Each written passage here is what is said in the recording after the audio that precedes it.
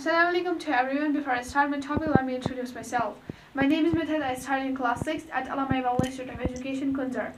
Today I'm going to talk about education and discipline. What is the connection between education and discipline? So, when we talk about education is important for all human beings.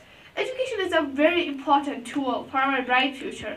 Education teaches a person to live life. Education is not only for boys. Education should be equally for both men and women because they both make a healthy and educated society.